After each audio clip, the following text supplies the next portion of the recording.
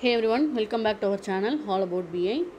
In this session, I'm going to show you a demo of how do we call a Python module from Data Factory using a custom activity, and that Python module is going to import a couple of other Python modules, okay, user defined modules only. So I'll show you how the directory is looking like. I have a data lake storage. Inside that I have a demo container. Inside that I have test module.python, which is importing add.python. Okay, this is a Python code which is just going to do some mathematical operations and going to return result, and this Python module is going to import this. Okay, so if you look at the code, it will be quite simple. It is importing add module and then it is printing. Okay, so this is what is happening in the test module, and in the add module what I'm doing is I'm just purposefully doing a subtraction. Okay, in order for it not to confuse it with the default function, if any. Okay, like addition and all. Okay, so I'm just saying a minus b and assigning it to the result and returning the result back to the caller function. Okay, so for that I'm using a custom activity, and inside the custom activity we are using a link service for Azure batch account, which is mandatory for us to run this. And then in the settings I'm just calling Python followed by the Python file name test module.python. This test module is only importing other module which is there in the same directory as the test module.python. Okay, I'm just keeping the referenced modules in the same directory. If you want to import couple of more Python files, you keep it in the same directory and refer just how how I referred. Okay, so I'm just running this.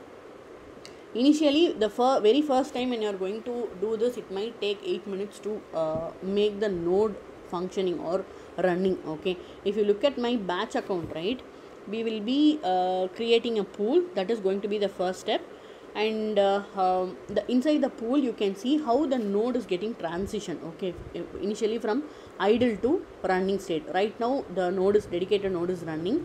It would have been in idle state in the beginning, and then after from idle it will go to running. And then if you have mentioned any start task, in the sense if you want to execute or install any other special Python libraries, you can mention it in the start task of the pool. Okay, batch pool.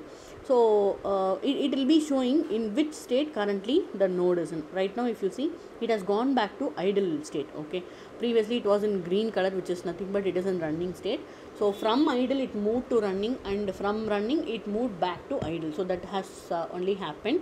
And if you look at the jobs, every time we run a custom activity from Azure Data Factory, you will be seeing a job automatically getting created. Okay, if you look at this, the most recent run is 8 seconds ago. 1 second, it is 59 seconds ago. Okay, it ran for 1 second, and 4 minutes ago I ran the same code, and 8 minutes ago the same code, and 3 days ago the same code.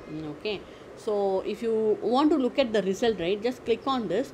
You will see two files, error file and then standardout.txt. If you check this, the result is 90. This is what is given by the Python file that we are calling. Okay, we are passing 100,10 and we are subtracting 10 from 100, so it is giving 90. So this is a simple demo only, but just wanted to show you how do we do it. One thing that we need to keep in mind is we have to keep all the reference to files or modules in the same directory as the one which we are calling from Data Factory. And then with respect to the settings, what we have to do, we have to just mention the link service of where we have already kept. So we would have kept the Python files in this data lake storage. For this data lake storage, I would have created a link service. So that is what I have to mention here, and followed by that folder path. Our folder path is quite simple. I'm not keeping inside any folder, just inside the demo container. If you are keeping it inside the folder, make sure you are just pointing to that folder name here. Okay, so that's it with the settings, and let me know if you have any issues doing the same thing for your project. And that's it for this session. Thanks a lot for watching.